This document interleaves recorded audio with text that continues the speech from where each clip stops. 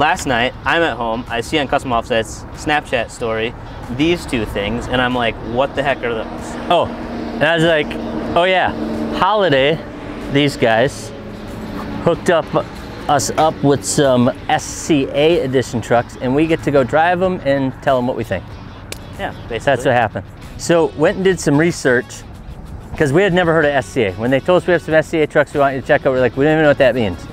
Apparently we're just a couple years behind, because they didn't used to be called SCA, they were Southern Comfort Automotive. Yeah. Everybody has seen the Southern Comfort Chevys, and then they also make the Apex. We found out that they actually had a big part in the Reaper truck. We still can't figure out if they did any of the performance stuff, but definitely the cosmetics, from what it sounds like. They're a lot older than what people think too, because they're actually around. They're as old as you.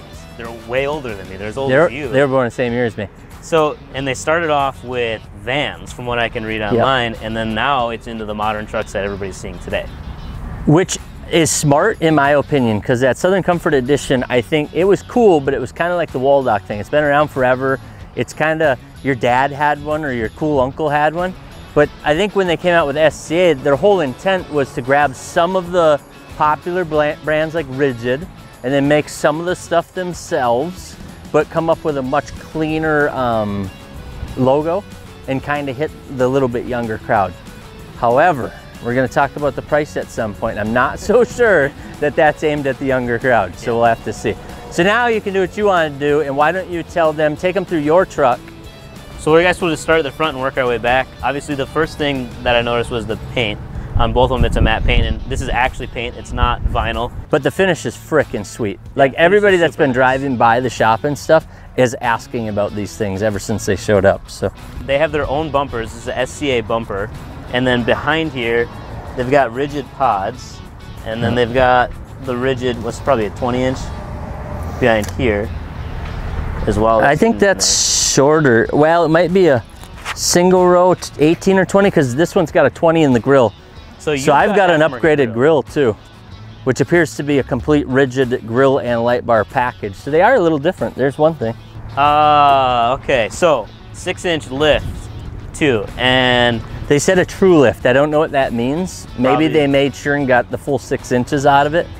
I guess I don't measure a lot of lifts to see if they have a true 6 inches, but that is one thing that they said. So you can see they got the SCA logo on the front crossmember here, but it looks pretty similar to like a FabTech kit. And then something different, the strut spacer is actually on the bottom here, so it bolts around the shock. These look like Rancho shocks, which is what comes in like the Z71 package. And then all your height change is from the spacer on the bottom. But the angles and everything are, instead of the spacer on top of the strut here. The angles are great.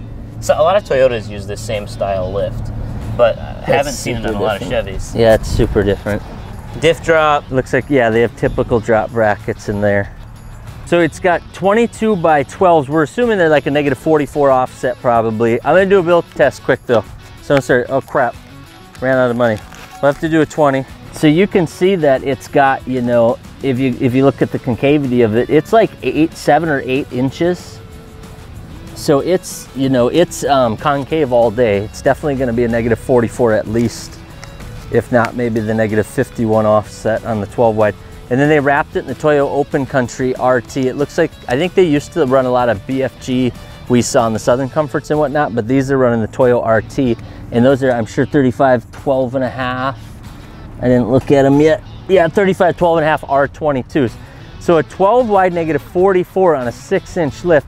Typically you have to do some trimming of the bumper, but because they did the bumper that way, there's nothing there. But it'll be interesting to see if it hits on the back, and then we can crawl in there. And you can see they've got a large pocket style fender flare, which I believe is their own also.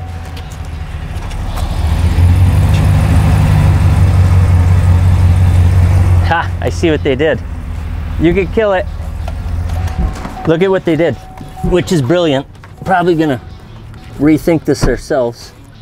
They went in here and they trimmed out their flare, and then they trimmed out all the metal, but then they replaced it with a plastic pocket of their own that folds up behind here, and then reattached all of this.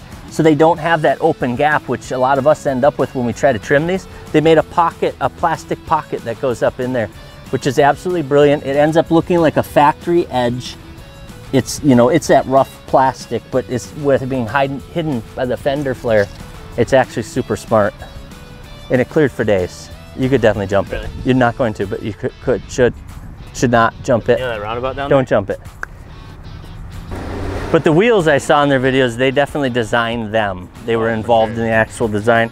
Very fuel assault looking. I think that's why I like them. They've been super popular for us for some of the dealer builds. It's just kind of a neutral wheel that a lot of people can get around. It's got a ton of machining, milling, exposed lug nut. It looks like they bed lined the whole. Drop in or spray in? Spray. Cool. And then these are the Black Widow Military Edition, so they have the... Oh yeah, the military symbols, yeah. Armed Forces Edition Black Widow, I believe they called it. And then they've got an Apex Edition, which is a little different. And then they do some Jeep stuff. I mean, it seems like they got their hands in a lot of stuff. There's one video I saw that showed their factory, and it's pretty big. It's got tens of thousands of square feet for sure, and they had an assembly line and everything rocking. Interior on mine is color matched. I don't know if yours is too, but it's that same matte paint. Oh, all the dash panels, yeah. Yep. So all the dash panels are all color matched. The center console. The seats, the headrests have the logos on them. Yeah, lots of attention to detail. Because even the gauges are Black Widow Edition gauges. They paid attention to all the little details. Yeah. I think that's what I like the most. Well, they don't seem to be cutting any corners. Yeah, like the paint, you know, it's a good paint job because it's all over coverage. Like, I don't know what color this truck used to be. They didn't like go over decals. Like you see like cheap stuff like that done sometimes, and this is all, yeah. It looks like it came from the factory, and that's kind of their whole point with SCA. What I like is because they did the flares on the 12 wides, you have very little tread sticking out, so it shouldn't throw much for rocks. But when you were driving, I could absolutely see those wheels sticking out of the fenders. So I think legal wise, it'll be good. You won't get messed with the cops, but it still has that big wide stance to it. I would have tinted the taillights, but that's probably another legal issue for brand new. So what everybody's gonna wanna know then is if you buy one of these, how do they drive? Yeah, so like what happens when you jump it? So let's go jump it. Okay. I call the gray one. No, I'm taking the gray one. It'd be a bummer if we ran into each other right in the parking lot. So I'm not sure what Sean is gonna say because we can't talk to each other. We can only talk to the cameraman.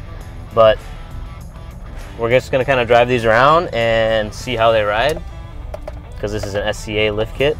They have their own. And then I guess kind of just talk about what it's like on different road surfaces, and we can kind of point out some interior stuff we already mentioned, but like this one has all the painted interior that matches the exterior, which is super cool. I can hear that there's probably a rumble to the exhaust, but because they make the cabins on these so nice these days, I can't hear the exhaust at all, which is kind of nice. Because I know when I heard it start up, when Fuller started his, I could hear it when I was outside. As far as exhaust goes, it sounds good at idle, but even getting on it, it's not really that loud. Which is kind of nice because that way on the highway you're not getting like crazy drone or anything like that. This is our media van if you've never seen it. That's Max. He's like 16. Best filmmaker we got though. This ride is actually pretty good. For a second there I forgot I was even in a lifted truck till I drove past these people and realized how tall I was compared to them. It really does feel like a factory truck, like an OEM. Set up and turn them off before somebody gets mad at us. I'd love to take this up on the highway and see how it does on that really crappy concrete highway we have. Where's he going? Where are you going? We had a plan. Sean's not following the plan. I didn't stick to the plan. No, they should know by now that I don't stick with the plan. So this is about the roughest highway I've ever been on in my life. So it'll be a good test. I know our 2500 bounces like a basketball down this highway, so if you can even hear me talk and I don't have that helicopter voice, yeah, it's good. I mean, that's a pretty good ride. So short sprint on the highway, and this highway is actually pretty rough.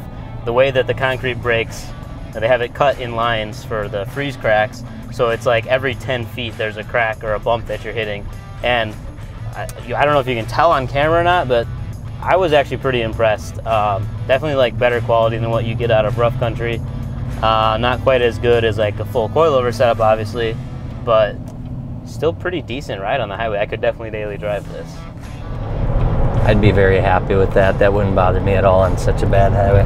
Hi, Fuller. He's gonna off-road, that's awesome. So I don't drive a lifted truck every day, so I have to compare it to a car, but I think these actually ride pretty good. They ride really good. That was the roughest highway we have in Wisconsin. Lawson and I were on it with CO2 yesterday and chipped our teeth. That was smooth. That's why I wanted to go up there. I'm impressed. There's no bump steer, no vibration, no shaking. Oh, I didn't even realize that. Yeah, I noticed the steering is super tight. Yeah, I'm actually really impressed with these. Yeah, same. Back to the shop we go.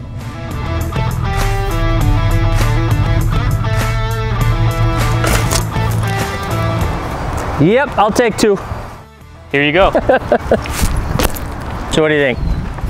I was super impressed with drivability. I was telling Lawson that I could definitely like daily drive one of these, no problem. Yeah, you didn't feel like you were on 22s and on a 6-inch lift. You could tell you were in a lifted truck. I did. You can feel the little bit of stiffness that a lifted truck brings, but it was one of the better lifted trucks that I've ridden in. Yeah. And it's nice to know that a brand new truck still feels like a brand new truck. That was probably my biggest thing. Yep, because if you're going to spend the money on something new, you want it to perform like new. And for some reason, because of those hood vents on those hoods, I felt like I was in like a Baja truck. It felt really wide up front, which I really liked. You knew you were in a Black Widow truck. For sure. I mean, you knew that's what you were driving at all times. And so did those chicks that saw us go by, just saying. Cut. So the last thing that everybody's going to want to know is, so how much are they? They're not bad. They're not 6 figures. Mine is window sticker about 89,000. And I think mine's just a little bit less than that, at like 87 something, because I don't have the grill, and that's about it. So. And I think the base truck is 57,000. So it's about a $30,000 package. Yep, and they put that right on the sticker. It shows you how much they spent to upgrade it. And it's got all the stuff listed up, which we caught every one of them, which is cool. The good news is mine's on sale, like 12 grand off right now. So mine is even deeply discounted more than that. I'm at 74. And I think the difference we decided was the grill, right? Yep. Yep. So we did a little math, and monthly, it's about $1,000 a month. I think when I'm on sale, $1,200 a month. Give or take, depending on your. On like a 6-year loan and all that stuff. So do I think everybody should just go out and buy one of these? No. Do I think somebody that can come up with a little down payment and snap one of these up, would it be worth it? Absolutely. The best part about these trucks is the fact that you don't have to build anything. Nothing. And you don't have to wait for parts to come in. You can just go to the dealership. You pick it up, drive away. If you don't want to decide what wheels fit, if you don't want to decide what tires, these are one of our favorite tires. Yep. We're pretty happy with the fitment of the wheel. We're happy with the style. I mean, just in general, and they're legal. You know, your tires aren't sticking out too far, but still, whenever you got in front of us, I was just super happy with how aggressive the truck looks. It's not, you know, it's not like the old school packages that just, they were close, but they didn't quite get it. SCA is definitely paying attention to the trends. For sure. So I would say, you know, we should get a couple. I'm in. Let's go get a second job though. No, but for real though, big thank you to Holiday Automotive for sending these trucks up so we could play with them. Super cool experience for me. I'm glad that I get to drive these for a living. Yeah, keep them coming. If you guys got any other cool stuff all over America, send it to us and we'll just drive it around and make videos of it. That'll be our new job. Yes. Peace. Peace.